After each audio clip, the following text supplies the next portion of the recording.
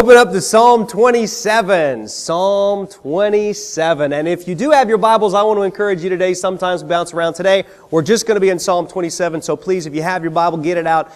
It'll be very helpful for you to see visibly the structure of the text, because that's going to be part of it today. So I encourage you to look that up. Psalm chapter 27. While you're turning there, you may have heard me talk about this before, maybe you haven't, or maybe you heard it someplace else, but Jewish poetry is very different than European poetry. One thing is the difference is that it doesn't rhyme.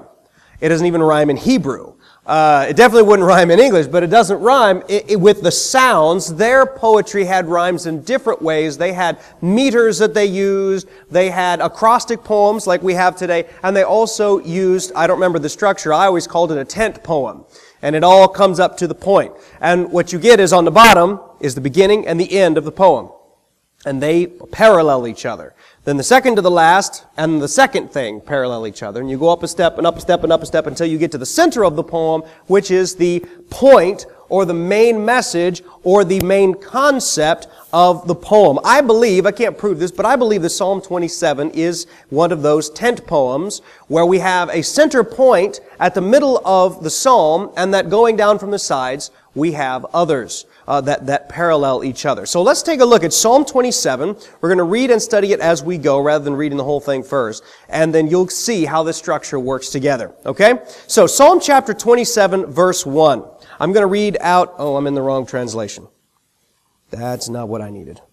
I'm going to read out of the King James, which I rarely do, but because I'm dealing with the Hebrew a lot today, the words are easier for me to follow. So, Psalm 27, I may do my own, some translations, change a few these and thous, for those of you who have the New King James or the NIV, you're on your own. Okay, Psalm 27.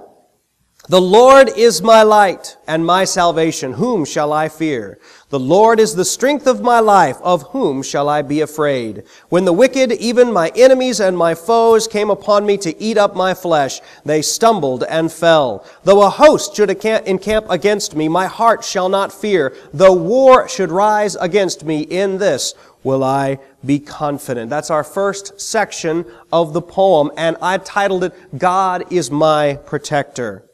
Let's take a look at some of the details in here and we'll see what I mean. Verse 1, the Lord is my light. The word for light there in the Hebrew is much like the word for light in English. It means light. But it can also be used as a metaphor to describe all sorts of things. What's interesting is that I did not find it used to describe wisdom like the Greeks did. In the Greek, if you see the word light, oftentimes it can be a metaphor for information, knowledge, because the Greeks were they're really into the brain. The Hebrews, it was more along the line of liberty, deliverance from enemies, prosperity, safety, that kind of stuff. Well-being. The Lord is my well-being, and He's my salvation. Salvation can also, The Lord is my light does not mean those things. Salvation means liberty, deliverance, prosperity, and safety. Let's go back. The Lord is my light. It can mean joy. I'll get it right. It can mean direction. Or clarity, like a clear, bright day, or it can mean day as opposed to night, where you can see what you're doing as opposed to darkness when you can't. So the Lord is my joy, He's my clarity, my day, He's also my salvation, my deliverance, my prosperity, my safety. And then He asks, whom shall I fear? Now it's interesting, the word fear there can mean two things. It can mean afraid, to be afraid of something, like fear for your own safety. It can also mean a reverent awe. Okay? It can mean both of those things. So the Lord is my light and my salvation. Whom shall I fear? The Lord is my strength. Now the word there for strength actually means fortification. So some translation says the Lord is my stronghold or my strong tower or my fortification. But because it's used as a metaphor for physical strength, it can also be the Lord is my strength or the thing that gives me strength. Of course, we know that from the New Testament.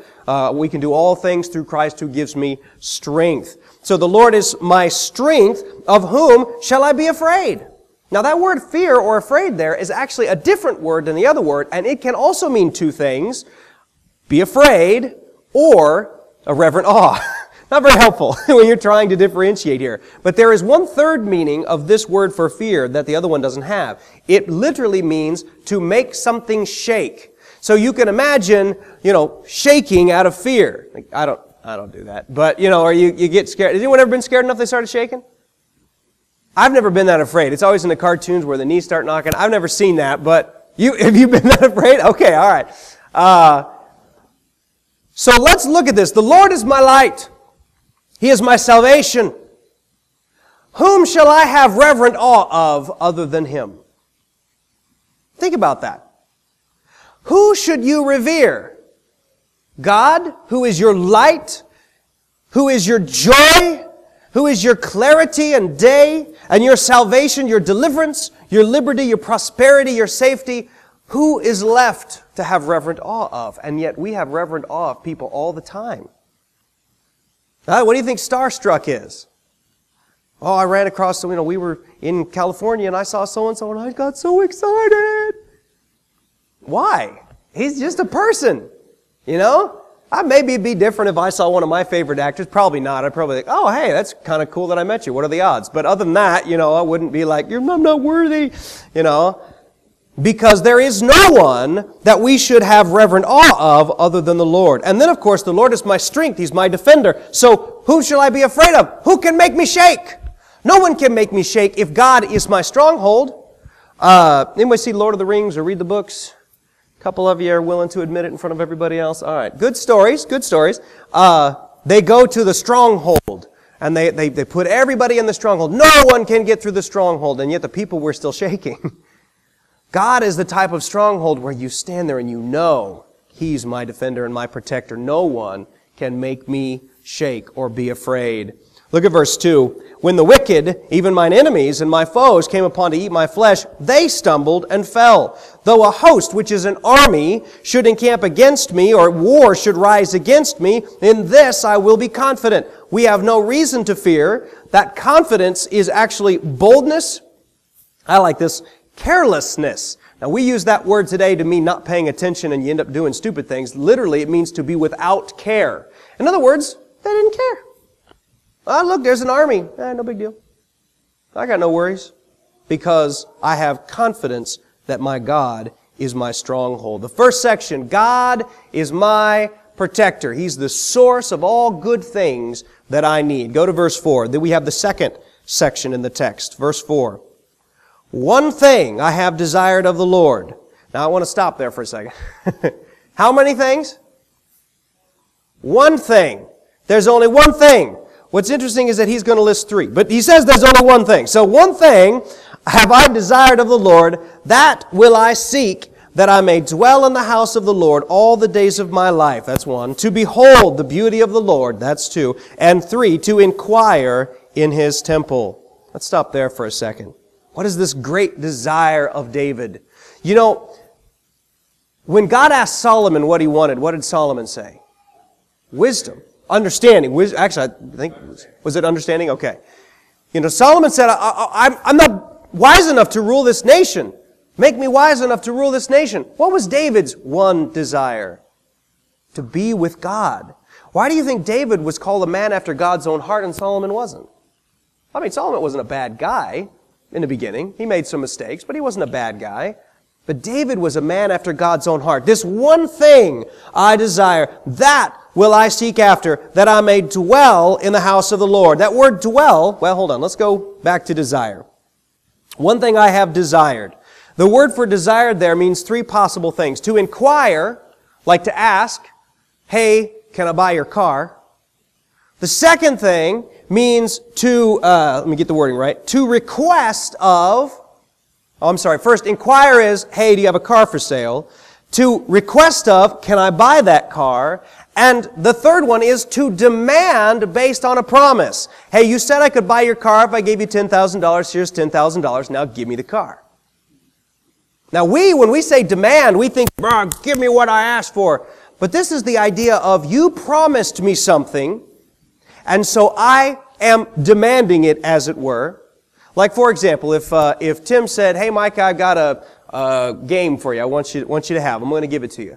And I went over to his house and said, can I have that game? Well, if he hadn't offered me the game, that'd be pretty bold. He'd probably just laugh. But, that wouldn't be very polite. But if he had made a promise to me, I can demand of him what he promised because Tim's a man of his word. Well, God is also a man of His word. And this desire of David is not just an inquiry. It's not just a request. It is a demand. Lord, this is what you told me that you want of me. And so I am going to make a demand on this promise. And what is that demand? To dwell in the house of the Lord. The word for dwell literally means to sit down, but it has two connotations attached to it. The first one is intent, purposefully. This isn't plopping down on a couch. This is walking into a specific place and sitting down on purpose. This is more like what do they call those where they sit down in a row so you can't get into the building? Protest? Sit in, right? Sit in, do I have that right? Okay. This is more like that, where you sit down on purpose with intent, with a goal, with something to accomplish. He said, I want to sit down in your presence with intent. The second one is permanence. To sit down permanently and claim that spot as yours. Kind of like when you go to a conference and you sit down and you put your stuff there when you go to the bathroom hoping nobody will sit there. You know, this is my seat, don't leave it. It is this idea of claiming the spot.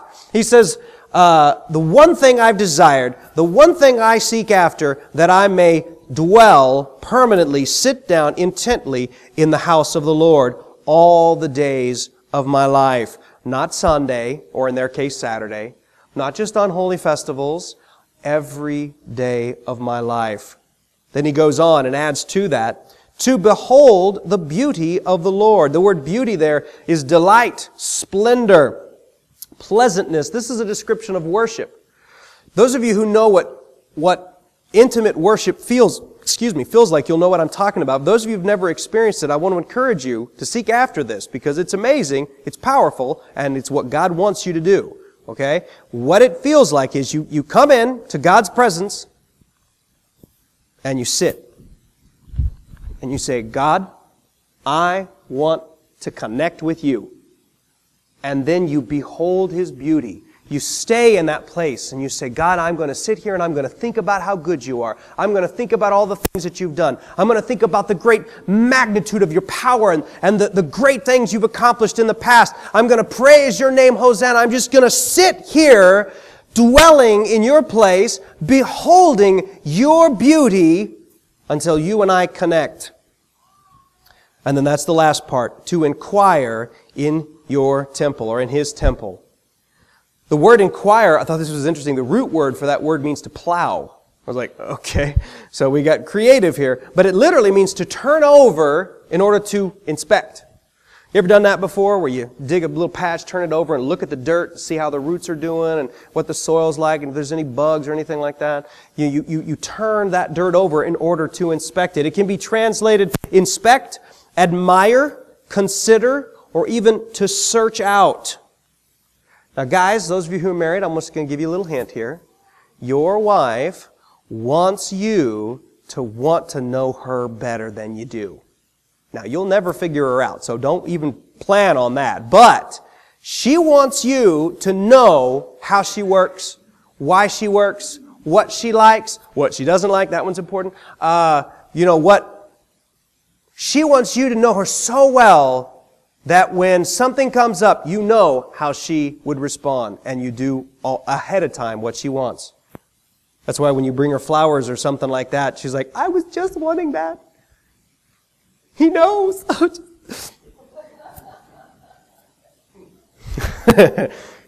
Some of the wives are like, I do not do that. That's okay. That's what God wants us to do. He wants us to want to know Him better. He wants us to desire to know Him, not because it gives Him some boost to His ego, but because He knows that the better we know Him, the better off we are. He wants us to sit in His presence, to dwell there, to behold His beauty, and to seek after knowing Him better.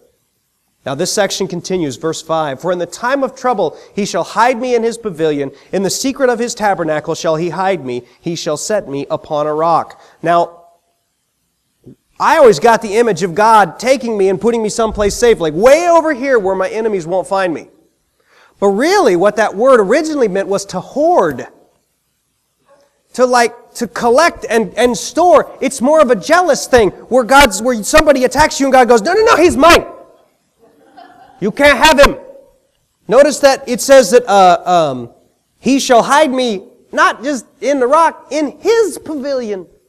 He will hide me where He is, because He wants me. It's like, no, this guy's mine, you can't have him.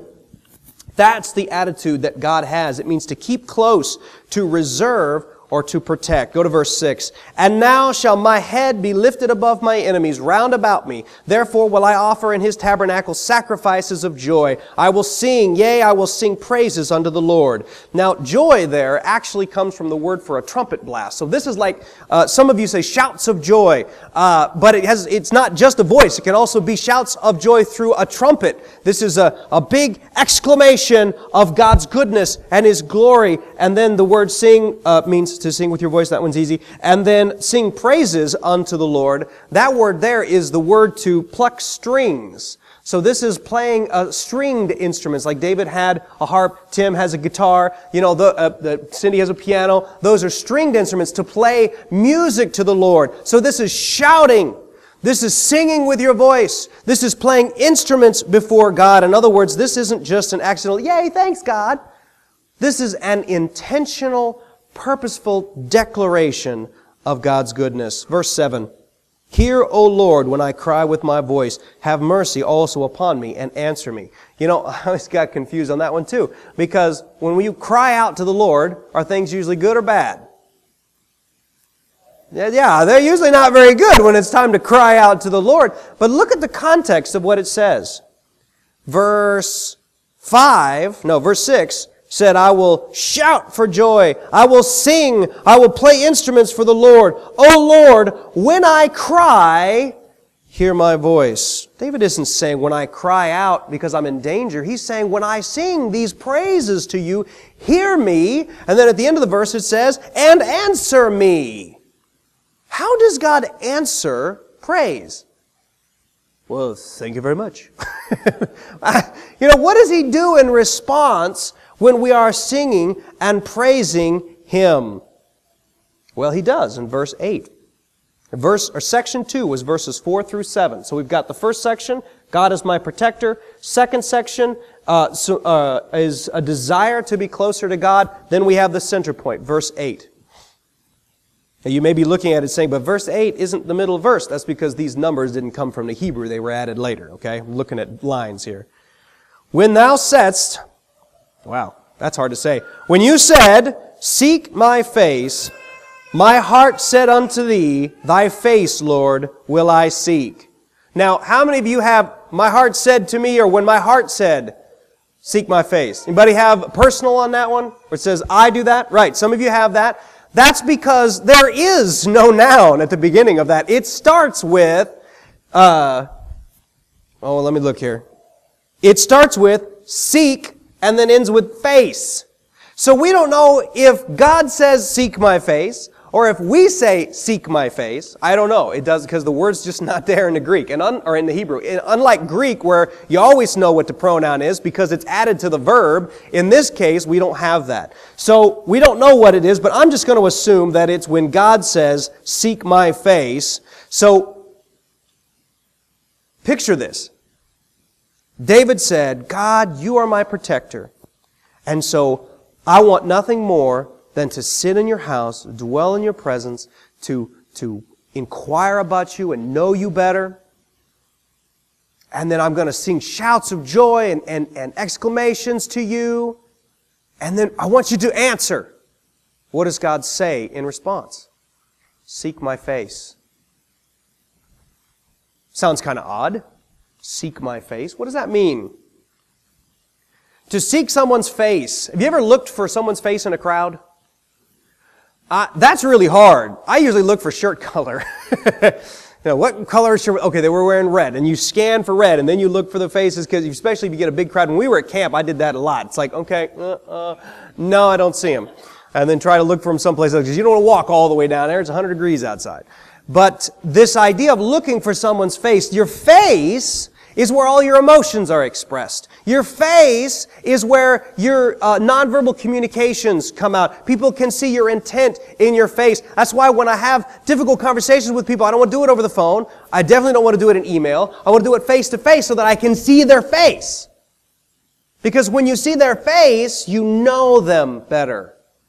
It's kind of like, when someone loses a loved one of the things that's real common, that really strikes them, is when they can't remember their face.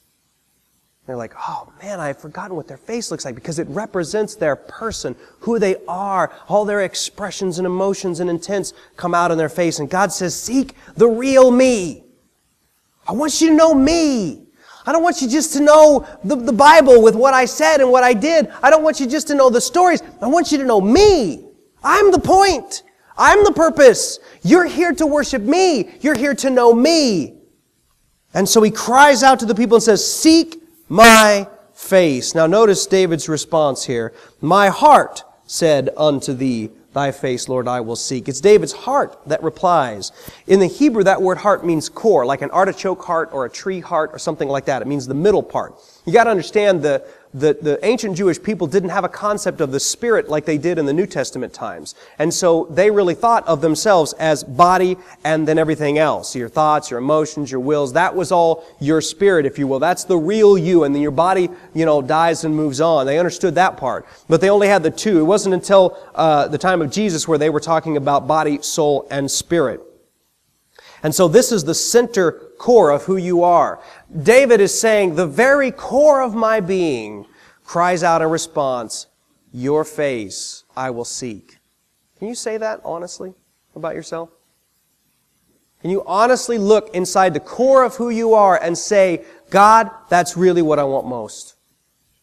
I want you more than anything. You may say, well, I want that, but I don't do it. No, I understand. That's flesh. That's imperfection. That's part of this life. And praise God, we're going to get rid of it when we get to heaven. We won't have any more of those stupid distractions.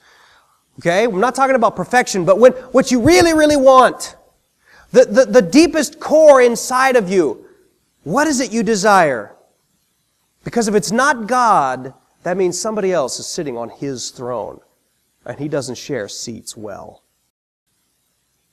We have to make sure that when God cries out to us, seek my face, the very core of our being can respond honestly, Lord, your face will I seek. The other day I came up here to the church, was getting ready for Sunday and was preparing things and I had planned something rather, not elaborate, but it had bread involved. So you always got to start an hour earlier when you're making bread. And so I thought, well, maybe I'll go home and get that ready. And I'm getting ready to walk out the door and I just feel this tug.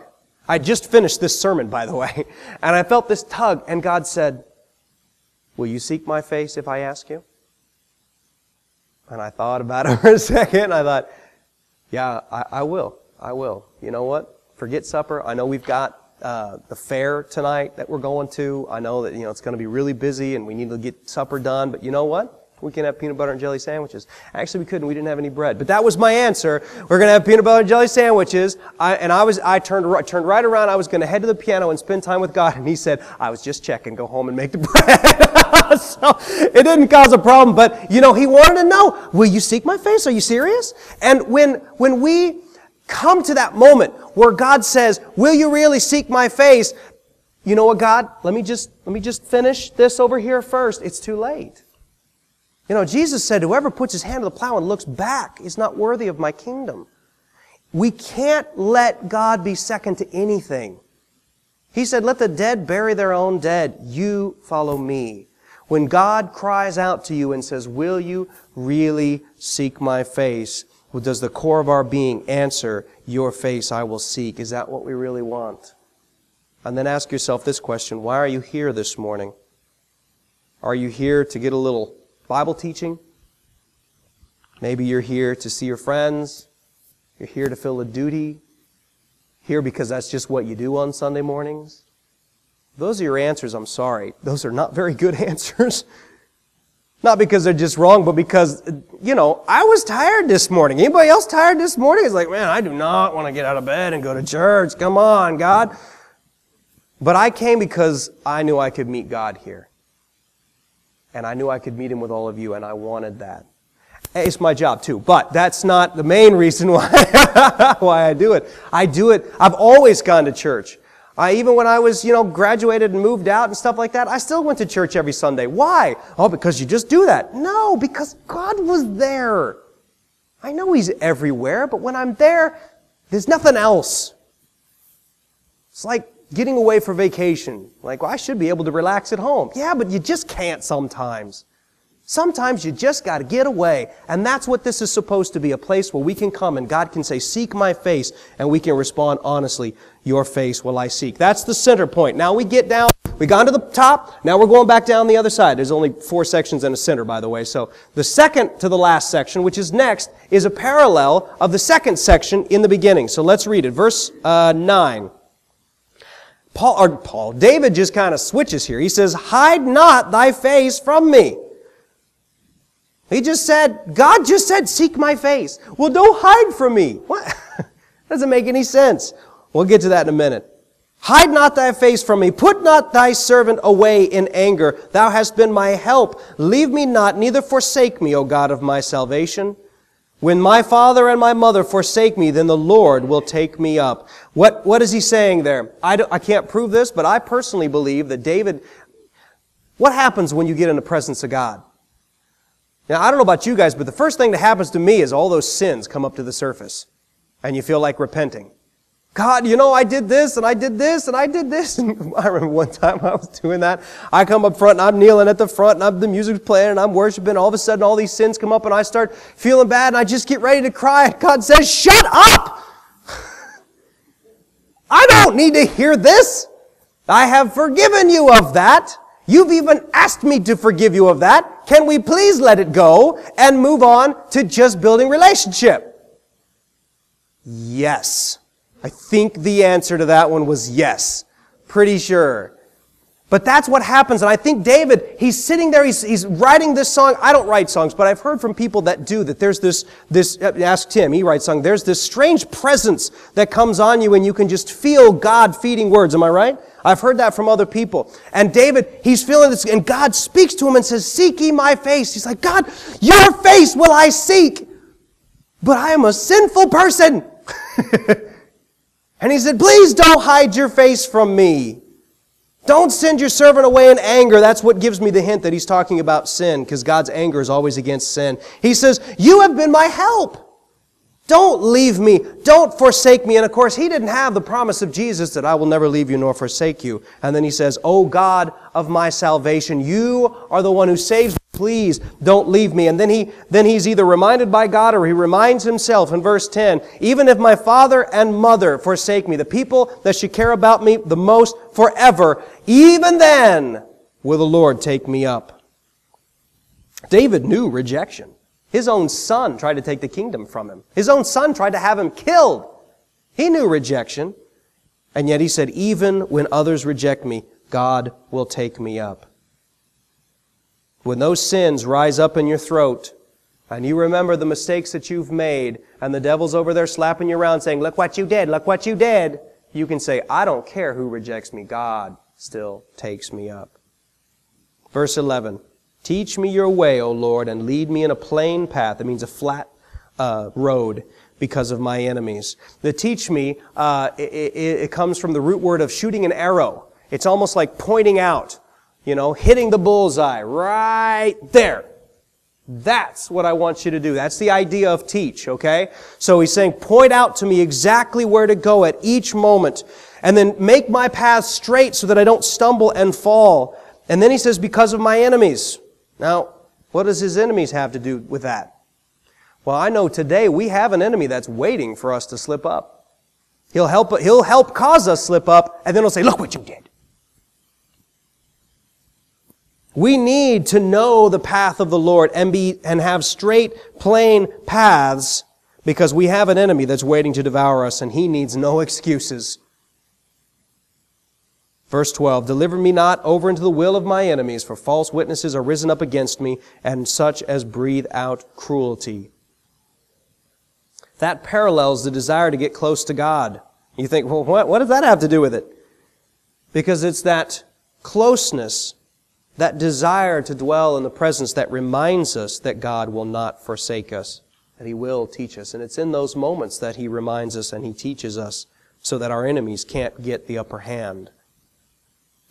Then the last part, verses 13 and 14, are parallel to the first part.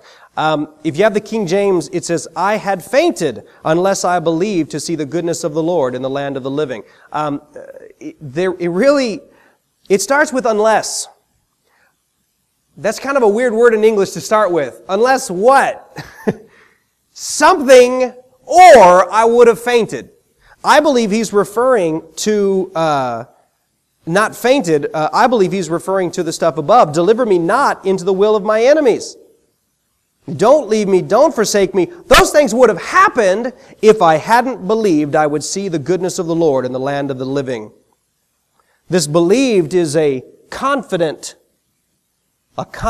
faith, unshakable faith. We have to have faith that God is with us and He is for us, and that if He is for us, who can be against us? We have to have faith. Because if we don't have faith, what's going to happen? The enemy's going to get in. He's going to get in, he's going to attack, and he's going to find a chink in your armor, and he's going to hurt you. He can't destroy you, but he can certainly maim you enough that you won't be effective, at least for a while. Think about all the big mega church pastors that have fallen over the years and how those ministries have seriously diminished because of their moral failure. We have to be careful that we don't fall into the trap of the enemy, but we have to have faith. In what? We'll go back to the beginning. The Lord is my light, my salvation. He's my strength. Whom shall I be afraid? Faith that God takes care of us. Look at verse 14, excuse me. Well, hold on a second. Go back to 13. Let me show you one more thing. Unless I had believed to see the goodness of the Lord when I get to heaven. Is that what it says? It doesn't say that, does it? It says in the land of the living. Now, yes, heaven's going to be awesome. But faith isn't just for the off and the yonder, I get my colloquialisms mixed up, but at least I can say colloquialism. Watch me pronounce it wrong. There is something for you right now. God wants to be your strength right now. He wants to be your light and your joy right now. He wants to be your salvation today. Not just when you get to heaven. And we have to have faith in that. Notice what he says. He says, unless I had believed to see the goodness of the Lord in the land of the living. We have to have faith that God is there for us now, not just in the hereafter. Go to verse 14. Let's wrap this up. Wait on the Lord. Now David is talking, giving direction to the reader. This is the summary, if you will, and it matches the first part. Wait on the Lord, be of good courage, and He shall strengthen thine heart. Wait, I say, on the Lord. The wait means to look, to tarry, or to expect. Being bored isn't waiting. Waiting is like this. Looking, scanning the horizon for what we know God has promised and expecting it. In the Greek, the best word I can think of to translate is the word for hope. It's an expectant hope, not wishful thinking. And this isn't just I guess I don't have anything else to do until God moves, so I'm just going to sit here and mope. No. Or how about this? This one's my favorite. Well, God's going to bless me in the hereafter, so for right now I'm just going to hunker down and let the devil beat me up. No. That's not what this means. What did David just say? He said, the Lord's my strength. He's going to deliver me from my enemies. He's going to protect me. Waiting isn't about just hanging around. It's not loitering. Waiting is being intentional on the Lord with expectation. And then it says, be of good courage. The word courage means be brave. You don't just sit there and let God beat you up. You are brave and you fight back against the enemy while you sit in the presence of the Lord. Claim that spot. This is my ground. And the New Testament says, when you've done everything else, just stand. That's what that means, to wait in that place and say, God, you said, I'm not moving. And the devil comes up and says, you're going to move. No, I'm not. Because my God is my defender, and He will not reject me. Even when my father and mother have forsaken me, the Lord will take me up. Be of good courage. And then it says, the Lord will strengthen thy heart. Now, some of your translations change that a little bit because it's implied that the Lord will strengthen your heart. Some of them say, take heart, I believe the NIV says. So it's kind of an idea of strengthening your own heart, but I believe it's talking about God giving you the strength, because it is through the strength of Christ that we can do all things. So strengthen your heart, or let God strengthen your heart, and be of good courage. And then Paul repeats it. Now that's important. In Hebrew, if you repeat something, it means it's extremely important. If you say it 3 times, it means it's immediate.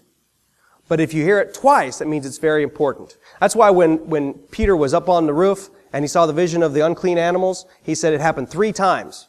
So that God was saying, look, as soon as this is done, the guys knocking at the door, those are the ones you're looking for. And it happened right away. But when it repeats itself twice, it means pay close attention. It's like a megaphone. Listen! This is important. He says, wait on the Lord. And then he repeats it, wait on the Lord.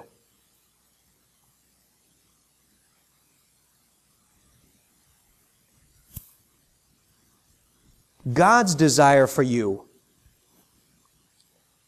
is to have relationship with Him.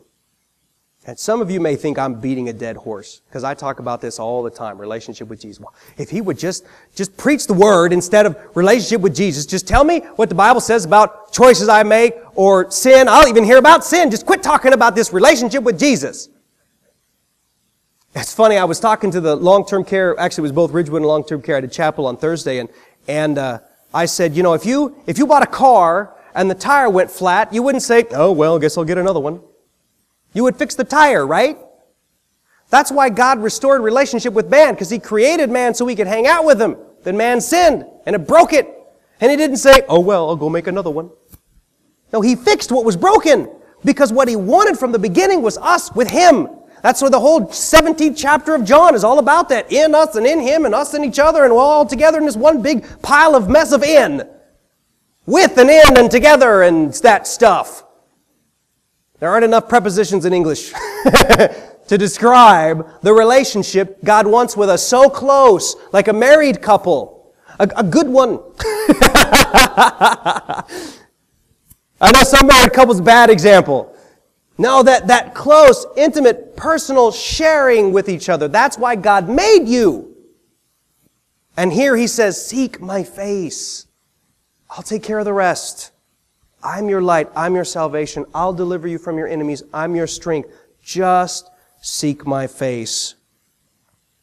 I want to encourage you today to make that a priority.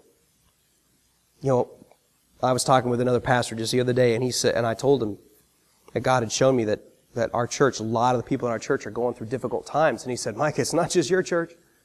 It's happening in ours too. And he's not talking about infighting. He's just talking about people are dealing with junk, sickness and failures with crops and cattle getting sick and things breaking down in the house and relationships being destroyed with family and all this stuff, that there's brokenness everywhere. He said, the devil's working double time to break us. And I said, let's not let that happen. And he's kind of a young fella, and he said, well, what do we do? I said, let's get close to God. He's our solution. He wants you to be close to Him, because when you are close to Him, He can then take care of you. God is our strength. He's our refuge and our protection. So we need to seek His face and then wait on the Lord. And that takes time. I don't want anyone to feel bad, but boy, that got your attention, didn't it?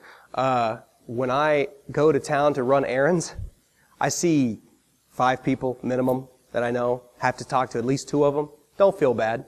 Even though I got stuff I got to do. You know, I'm here to actually get the mail, not minister to people. But I remember my pastor told me one time, he said, Micah, when I was just getting ready to come up here, he said, don't forget, ministry is time. He said, everything takes longer than you expect because it just takes time. If you don't take the time, it doesn't work. You can't rush it. God's saying the same thing. Wait on me. It takes time.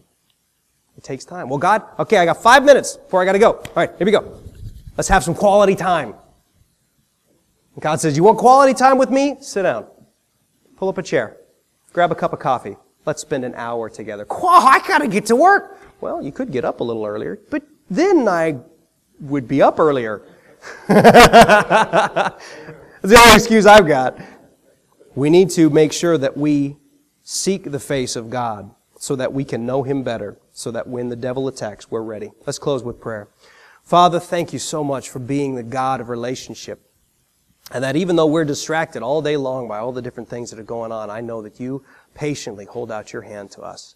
That you are waiting for us to come to you, to sit in your lap, to dwell with you and behold your beauty and seek after knowledge and understanding of who you are. Father, be patient with us still as we learn how to do this as a congregation and as individuals, that we might wait on you. Thank you, Lord. In Jesus' name, amen. Does anybody have anything that needs to be added to that? What? You need a microphone? I have to come up here then.